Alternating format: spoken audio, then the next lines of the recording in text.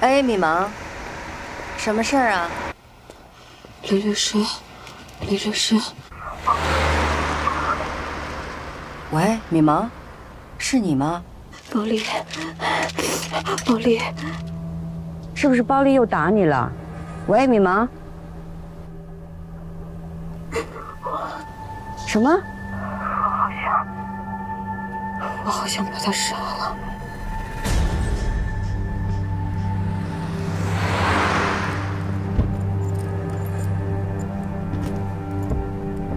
哎，米芒，你确定你现在在安全的地方吗？周围有没有危险？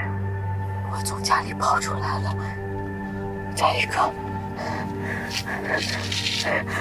个没人的地方。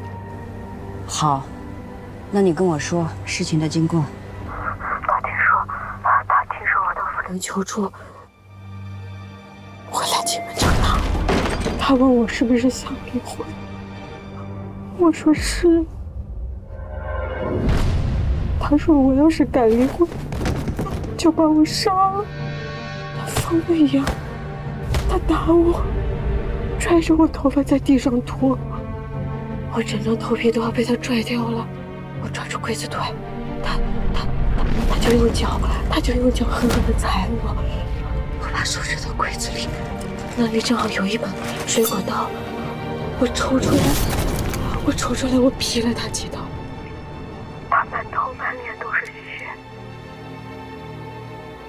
到地上了。你确定他死了吗？我不知道。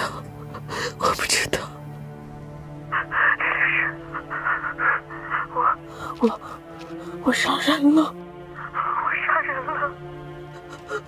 我还有2个女儿，他们怎么办？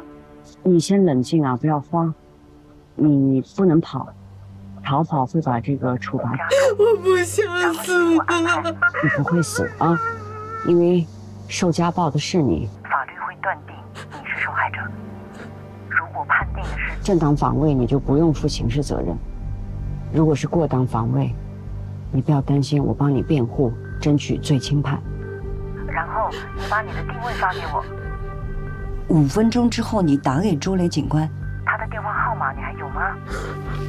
记得。好，打完之后你在原地等他来接你啊，然后让他带你去临海市刑侦支队投案自首。